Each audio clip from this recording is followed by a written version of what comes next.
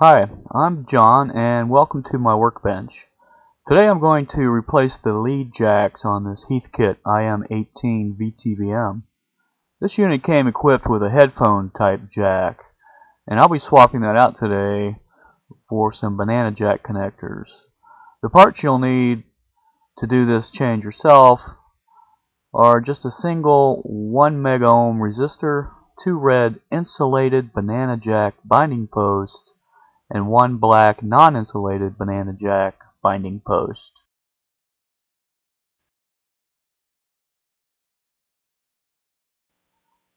Before we get started, I want to explain a little about the probe on most of these vintage VTVM units. One thing many of them had in common is that their probes were switchable. In other words, there was an actual switch on the probe itself that allowed the technician to switch from AC to DC testing.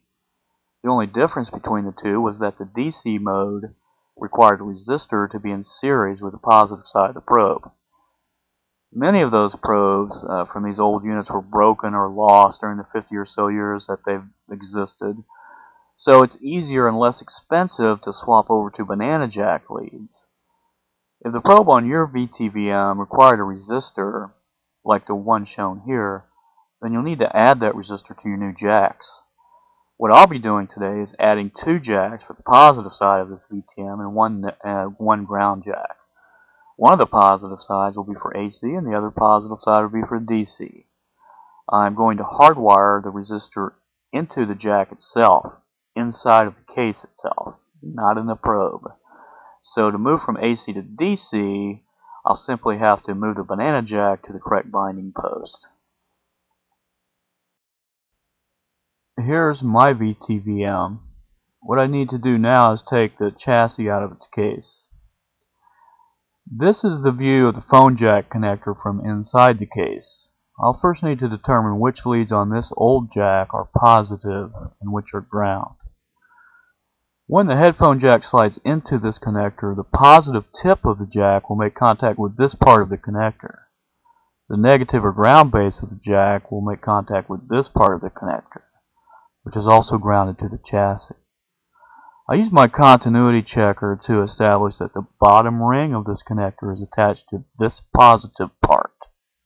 So I know that this is my positive lead. On this VTVM, there is only one wire attached to this positive ring of the connector. I use my continuity checker again to establish that these 3 wires are connected to the ground portion of this connector. So I know that these 3 wires are my ground, as well as the chassis. Now that I know what all these wires are, I can disconnect this old switch and desolder the wires from it. Here I've added the ground non-insulated binding post to the center hole, where the old jack used to be.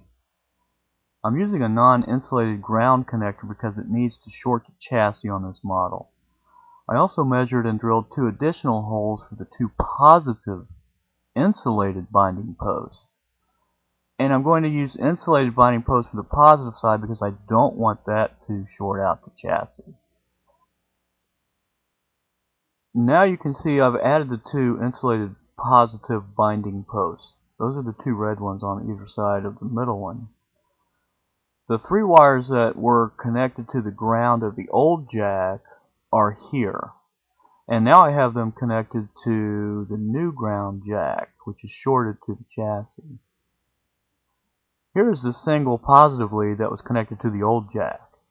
You can see now that I have it connected to both of the positive insulated binding posts. The left side is connected to a 1 mega ohm resistor first, which makes that the DC side. All connections are made. I took a moment here to download calibrating instructions from the internet and calibrated this machine before putting it back together. Okay, so now we're finished with the project. As you can see, we've got a 9-volt battery here plugged in, and we're going to put this on the DC side. Plug that in, and there's our voltage. Take that out, voltage drops, and there's your new complete, Heathkit VTVM.